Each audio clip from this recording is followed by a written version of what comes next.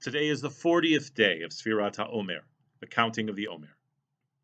In our esoteric tradition, it's known as Hod Shebiyisod, glory or splendor within foundation, or generativity, or intimacy. During this 6th week of the 7 weeks of the Sfirah, the one associated with the divine trait of Yisod, of foundation or generativity or intimacy, we've been looking at ways that we can be closer, feel more personal in our relationship with the divine.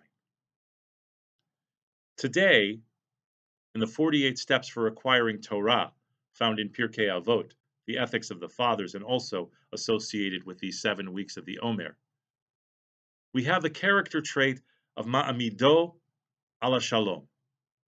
Yesterday we talked about Ma'amido al Ha'emet, insisting on truth or honesty.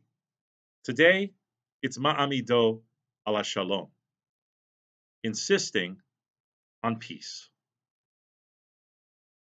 Peace is more than just an absence of conflict. The Hebrew root of the word shalom, the shalem, means to pay, to make recompense, or even to complete.